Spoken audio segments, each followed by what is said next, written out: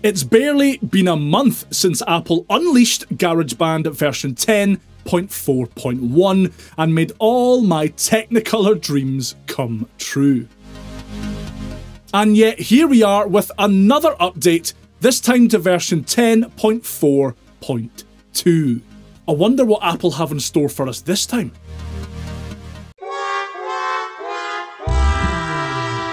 Oh no. Hold it, stop.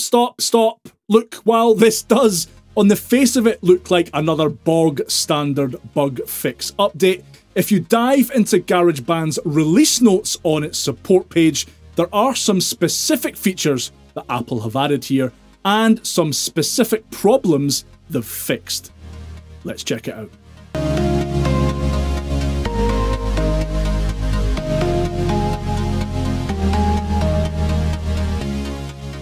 Okay, I'll put a link to this page down in the description so you can have a look yourself. And it is quite interesting. You can look back at all the stuff added to GarageBand since version 10.3 from the middle of last year.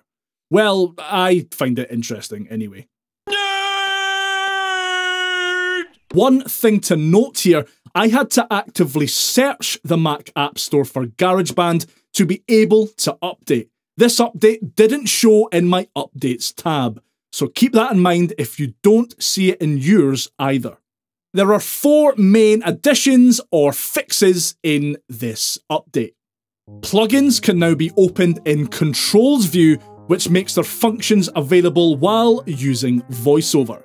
This is fantastic.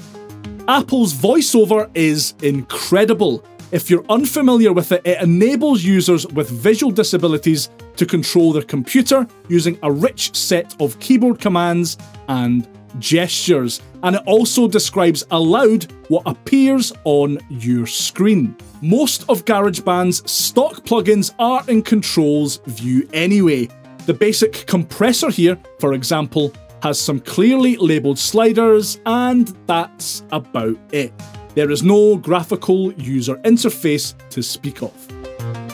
A third-party plugin like Valhalla Supermassive here does have a GUI, which can be problematic to work with in VoiceOver.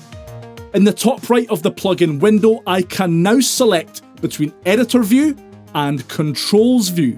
As you can see, Controls View breaks the plugin's controls down into basic, clearly labelled parameters, which makes it far easier to work with in VoiceOver.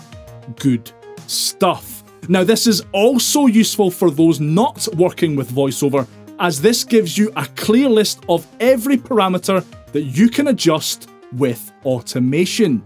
Super useful. Next, the region header in the audio editor now updates correctly when a track is muted. Now, this was a bug that meant regions in the editor window didn't reflect the status of your track if you muted or soloed it. As you can see, it's now fixed.